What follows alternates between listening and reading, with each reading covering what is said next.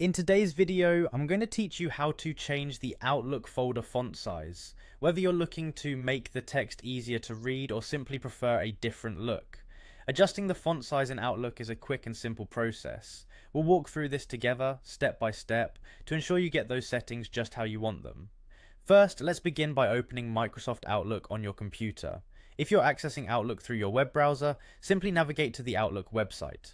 Once you have the application or website open, look to the top right corner of your screen where you'll see the sign in option if you aren't already signed in.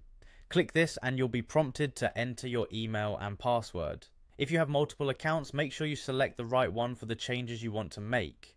Once you're successfully signed in, we'll be looking for the settings icon, which again can be found in the top right corner. This is usually represented by a gear symbol, a standard icon you'll recognize from many applications. Click on this icon to open the settings menu.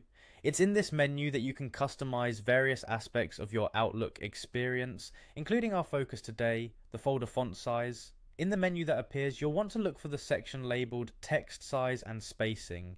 This is where the magic happens. Here, you'll see options to choose from different font sizes ranging from small to large. Take a moment to consider your preference and select the font size that suits your needs best. If you're not sure, you can try each one and see how it looks before deciding.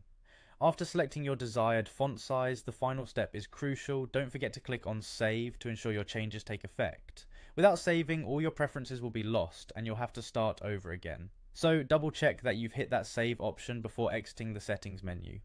And there you have it. In just a few minutes, you've customized the font size in your Outlook folders to match your personal preferences.